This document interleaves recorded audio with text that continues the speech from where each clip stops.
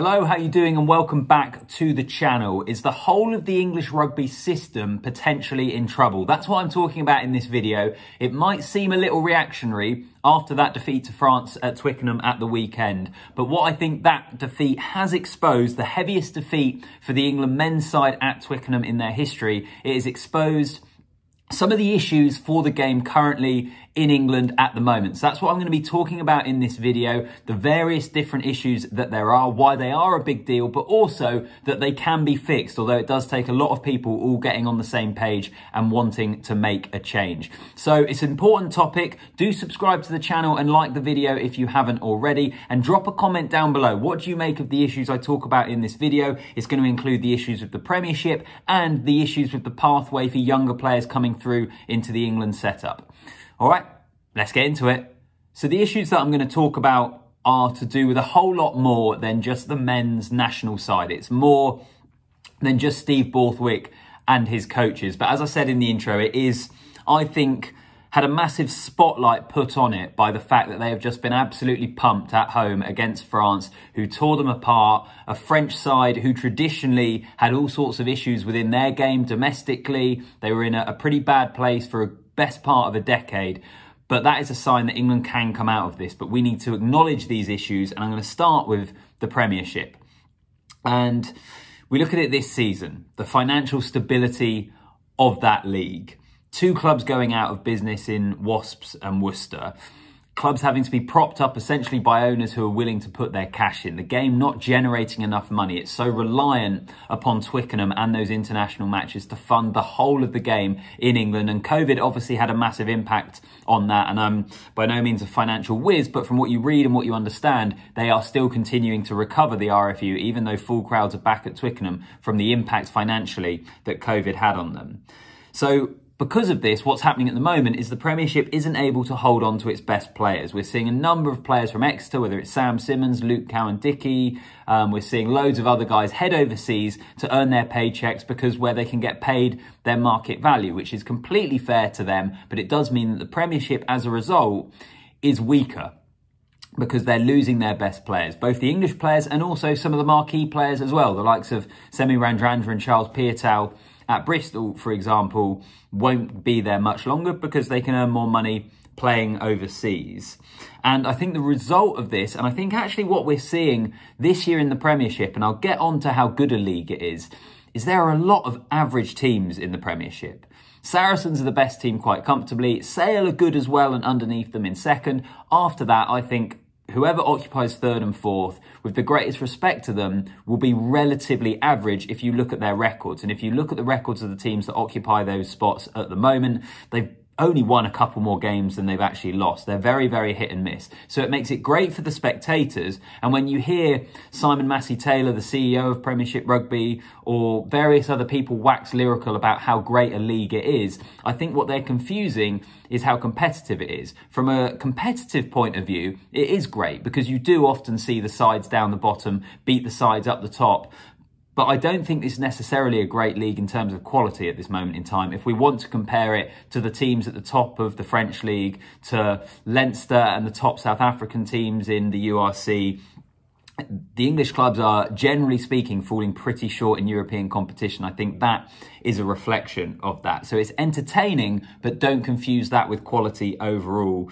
And something actually that Eddie Jones mentioned towards the end of his tenure as the England coach, speaking about selection, and for all the nonsense that would often come out from Eddie Jones, one of the most interesting things I heard him say in an interview about selection was that there are a lot of good players in the Premiership. It's working out who the great ones are. It's the challenge in terms of selection as the England head coach. And I think, personally, I think that rings pretty true at the moment and at this moment in time with what we see. How many great players do England currently have? I think there's loads of good ones. There's loads of other players in the Premiership, whether it's Tom Pearson at London Irish, that you could say maybe he deserves a chance in the back row of England. I think there's a lot of players of that calibre, but how many truly great players are there playing in the Premiership? I don't know, just something to think about. Let me move on to my second point of this and why English rugby and the system is possibly in trouble. And that's the pathway.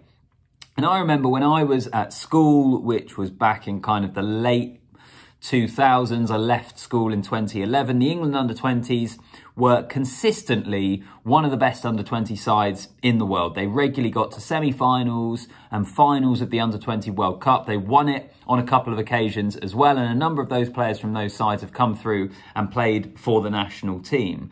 Whereas now, if you want to look at the record, I went back to 2018. So in 2018, to be fair, they came second on points difference. In 2019, they were third behind France and Ireland. 2020, they were fourth behind Ireland, France, and Scotland. In 2021, they won it. 2022, they were third behind Ireland and France. And this year, they're currently third, and they lost 42-7 against France on Friday night. So they did win a Grand Slam in there the year they won it. But I think from the rest of those results, that more looks like the anomaly rather than the rule, like back in the days when the England under-20s were consistently winning a lot more than I think they are at the moment. And again, I think that comes down to the RFU. Without going into huge details, I think there's been a lot of changes in the pathways and what they've tried to bring through. And I think England are struggling at this moment in time. I don't think they have as dominant an under-20 side. I don't think they're coaching or bringing through the players as well as they used to do. And I think that is an issue for the national team and for the men's game in England at the moment. And I think it's leading to possibly a lack of strength in depth. And if you want to look at the current England side, I think it's probably kind of exposed at the moment. Because outside of Genge and Sinclair, we've got Dan Cole and Mako Vunipola coming off the bench. I don't think there's the strength in depth in the props. I think outside of Jamie George, there's a real lack of strength in depth at hooker with Jack Walker and Tom Dunn. I know Luke Cowan-Dickey's injured, but he's also heading off to France. So what happens then? At number 8 as well, in Alex Dombrandt, as brilliant as he is for Harlequins, I think he's struggled with England so far. Billy Vunipola has moments, doesn't he? He's been brilliant before for England. Can he do it on a regular basis for them again? I don't know. So I think there are positions all over the team that actually England don't have a strength in depth at the moment, which for the size of the country, for the player pool that we always talk about that they have to select from, that I think is a massive, massive concern at this moment in time. So those are the two reasons, the Premiership and the issues there, and also the pathway. Now, I'm sure this is a really complicated issue. People might watch this and have other ideas and other things that I've missed out. Maybe this is a bit of an oversimplification, but those are the two things for me that I think are major issues in the English game at the moment. And as I've said already, the good thing about this is I think England can overcome it because France have been able to. France had a very similar system where there was a real friction between the clubs and the union, and they eventually got everyone on the same page, acknowledged the benefit of having a really strong national team, in part driven by the fact they had a home World Cup on the horizon, which is this year.